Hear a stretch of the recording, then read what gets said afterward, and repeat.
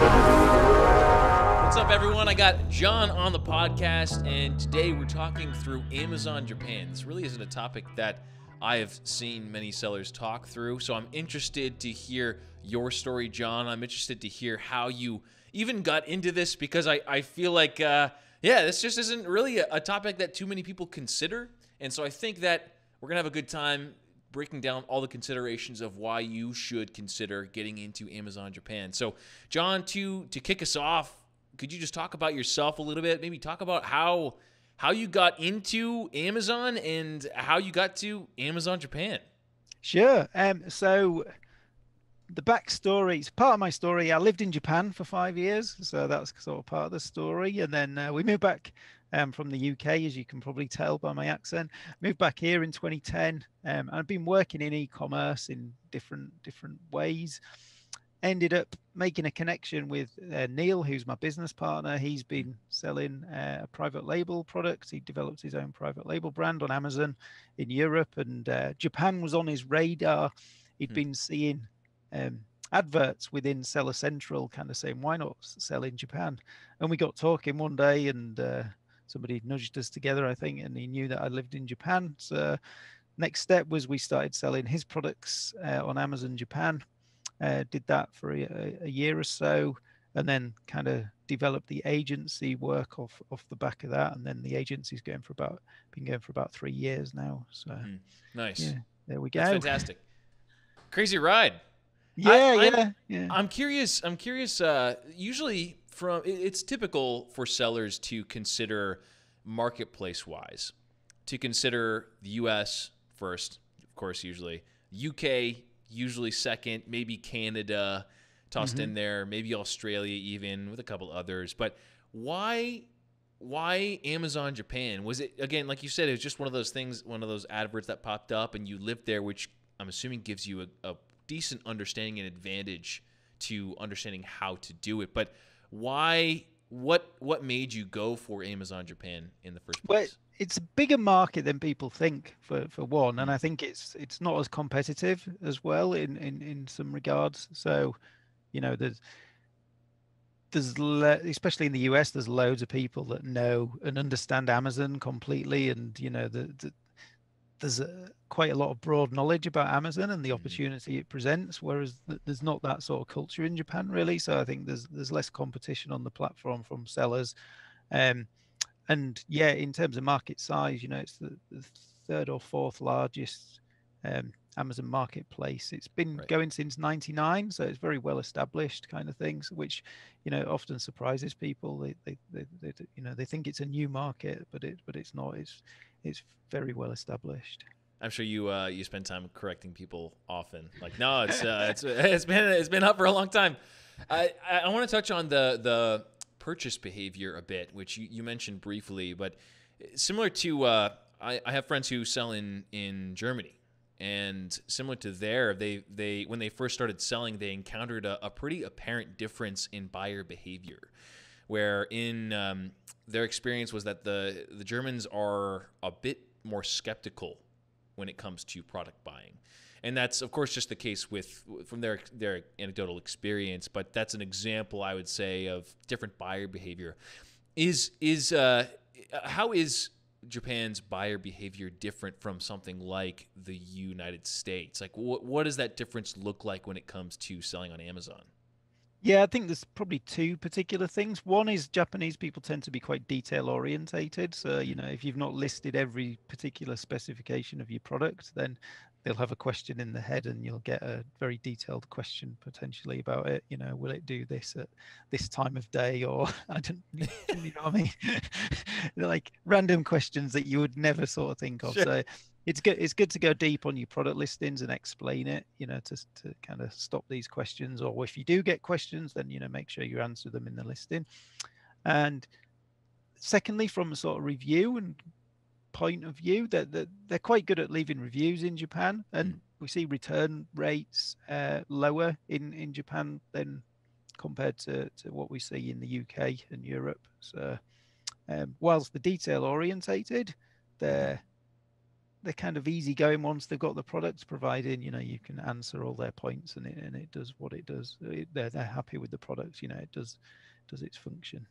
Yeah, that's good. I think I want to zoom out a little bit, just even broad focus, because at a high level, I'm guessing a lot of sellers listening to this might be in their minds trying to put Japan on a list of sorts in a ranking for where, if they are considering expanding into foreign marketplaces, where maybe they should put Japan.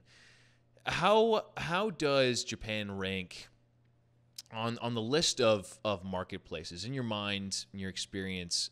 Where would you put Japan in terms of priority, you think, that sellers should consider? I mean, for me, it goes to market size. I mean, if you're an English speaker, then yeah, definitely do, US, UK first and second. Germany, market size is bigger than the UK, so you'd probably do that next. And then Japan after that, really, I think. People often kind of clump the EU together, and they'll go after Italy, Spain, France kind of thing. But Japan's bigger than all of those. I don't really understand why you wouldn't go there next. But Yeah, yeah. I think And it seems that's a quite. difficult question, right? Because everyone's going to be different in terms of the products they offer and where they're at in their Amazon journey, which will create differences in where they're looking to expand to. But you'd put it pretty high up. I mean, I would. I mean, it depends on your business as well, because a lot of there's Amazon agencies that kind of help with all of the European operations, right? So if you're working with one agency and they can put you on all 5 European marketplaces, then it kind of makes sense from a logistics sort of point of view, Sure. to do the EU one. So I do get it, but yeah. But what would you say? I'm guessing, and this is maybe a difficult question to answer as well. We're going to be generalizing a bit, but what would you say are some of the better markets that Japanese people tend to respond to? So what do customers respond to the best, and what are maybe some markets that don't typically respond as well in Japan? By markets, you mean like categories, dear? Or... Sorry, yeah, I mean categories, like types of products. Yeah, okay. So, health and beauty is a very strong one on Amazon. The typical electronics products is strong. Sports and outdoors, homeware, that type of thing are the bigger ones. Yep. Where it's further behind, grocery, and kind of clothing, apparel is further down, I'd say.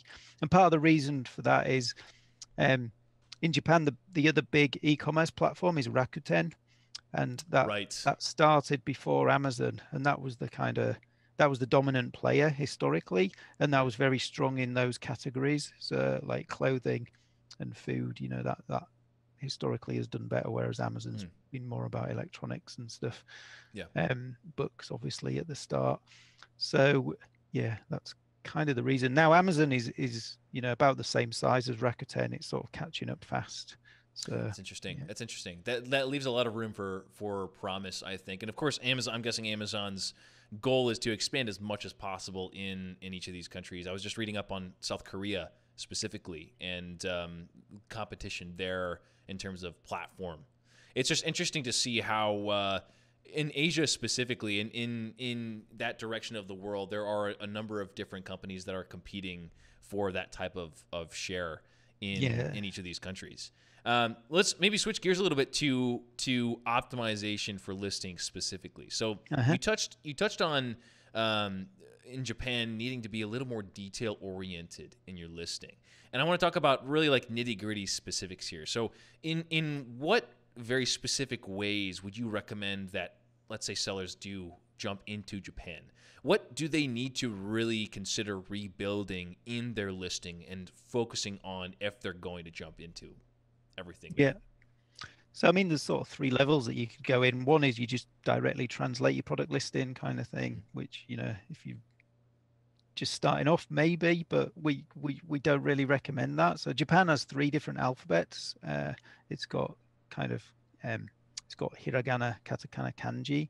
So there's potentially 3 different ways of writing that particular keyword or key phrase or whatever, depending on how people are typing. So it pays to do keyword research when before you write your product listings, and make sure that you've got these key phrases in there in the Sure. 3 different formats or 2 different formats depending on the particular words kind of thing. So that's kind of one thing that we think is very important, because if you could be missing out on 50% of the sales, for example, Oh, if you right. don't, if you've only got it in one alphabet and people rate it both ways, kind of thing. So, So you shouldn't just no, plug it into Google Translate? Is absolutely not. No, no. that? Well, That's the yeah, wrong thing to do. Okay, got it. yeah. Don't do that, because again, we've had people come to us that my product's not selling. Okay, and then we look over the listings, and Kaio, our main editor, she'd be like, "Well, it doesn't make any sense. No, nobody would buy that." It's like, so it I'm doesn't. sure. I'm sure customers can tell. I'm sure they can tell if Yeah, something yeah, has been put through absolutely. the And process. you talk about trust kind of thing, right? You need to build Mhm. trust, and if you've got a load of copy that doesn't make any sense and is just gobbledygook, then you're not going to trust that product to to Right. do what it says it does. Well, you don't even understand what it says it does, but even looking at the pictures, right, you wouldn't. So yeah, no, it's important to get your listings set up, well. I'm not saying you have to go 10 layers deep kind of thing from the off, if you're just in the market, but make sure they're good enough, and do a bit of research. Yep. Beyond Um, it, beyond A word plus A specific. plus content Oh, go has ahead. been A plus content. You don't need to be brand registered to get that in Japan. You never have done. So definitely you can add lots of images and stuff below your main product details. So again, that's something that you should do, because you need nobody knows your product, nobody knows your brand in Japan when you're just launching. The only area you've got is your product details page, so you need to kind of Right. make maximum use of that space to kind of build that trust, really. Have you found success? Like, do you run ads off of Amazon? Do you run any sort of advertising? Like, I'm not sure what social medias are present there, or relevant, like the Facebook equivalent in the U.S. Do you have you found success with different multi-platforms like that? We don't run ads ourselves off Amazon ads. Yeah, no, we just Yep. do on Amazon stuff. We've had a couple of clients that have got brand awareness and have been doing ads, and they've had mixed success. I'd say Mm. some of them have struggled, some of them have done okay. So yeah, it's an area for improvement, but it's fundamentally a good thing to do. Yeah, and we're looking to sort of partner with um, other marketing agencies in Japan to try and build Sure. that into the process of launching brands.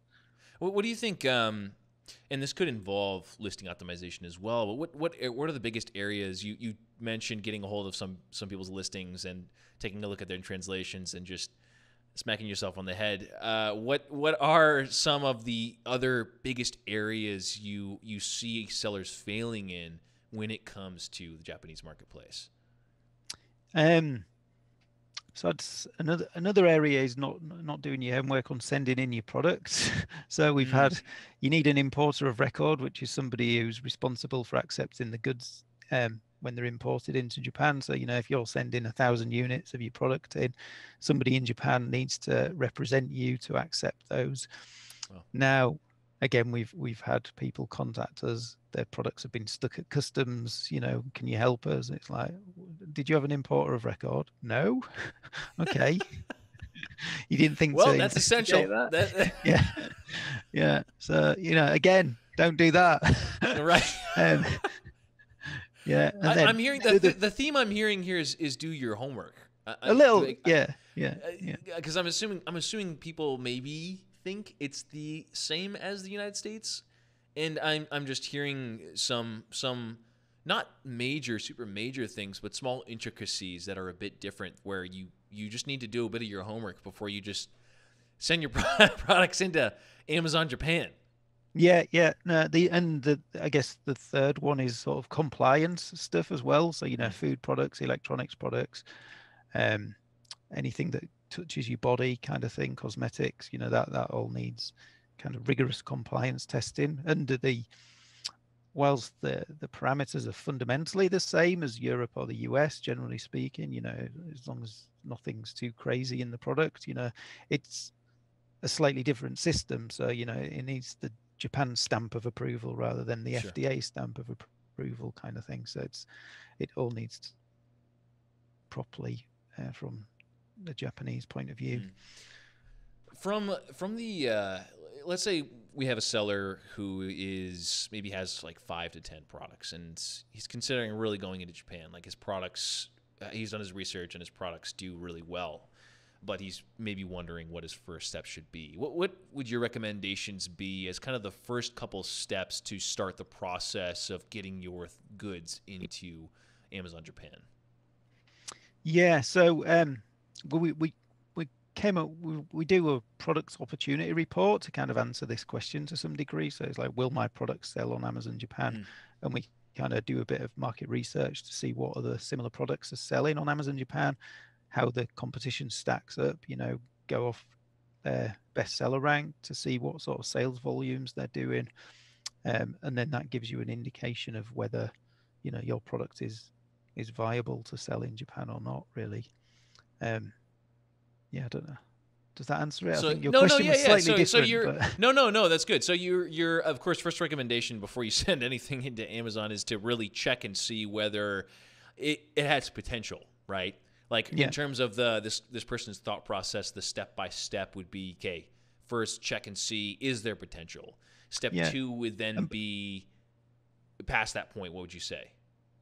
yeah. So step 2 is so basically step 1 is like, as long as that doesn't reveal it's a no. So if that Right, comes back as right, negative, that no, don't launch this product, nobody else is selling it, or there's no category for that or whatever, then stop there. If it comes back as being, okay, it looks like there's some similar products doing reasonably well, yeah, let's give it a go kind of thing. Then the next step is basically to get your listing set up right and to check out the compliance side, really. They're the two next hurdles. So, and then once you've sent the product in, it's about getting eyeballs on your listing, which, obviously PPC plays into that. right. Um, And I'm guessing the is localization of advertising is really important. Like the words that you use, the keywords you're using. I'm guessing again, not a Google Translate situation. Yes, I mean, probably less so than you imagine. So provided we've done the keyword research and the product details page, that we're in the right category. So the product is relevant for, whatever it is. Then we do start off with auto campaigns to begin with in many cases. Because we want to find out what customers are actually searching for. We don't want to second guess. So yeah, we could put a list of keywords that we think are right, but we find the auto campaign algorithm is actually quite good when you're starting off and stuff. And then as we see the data come in, then we move them across to sort of broad match and exact match campaigns so that we can have more control over it. Sure. But yeah, the advertising, that is one area that's not that complex, really, especially if you're just going off the data, and they're often very short key phrases, and Google Translate does work in those situations because it's just 1 or 2 words, maybe 3 at a max kind of thing, and yeah, you can get an understanding of what's going on as an English speaker in that situation. That's good to know. So Google Translate does have perhaps a small place in Amazon Yeah, Japan. yeah. I mean, it's good for understanding what's going on. So again, Of course. customer messages is another place where it works quite well. So if a customer sends you a message, question about your product, if you Google Translate that, you can probably work out the gist of what they're saying. But don't use it to reply to them because Right. there's certain levels of politeness when it comes to customer service, and Japan has different hierarchies of kind of language it uses. Again, if you just do a Google Translate reply, then you're quite likely to upset your customer.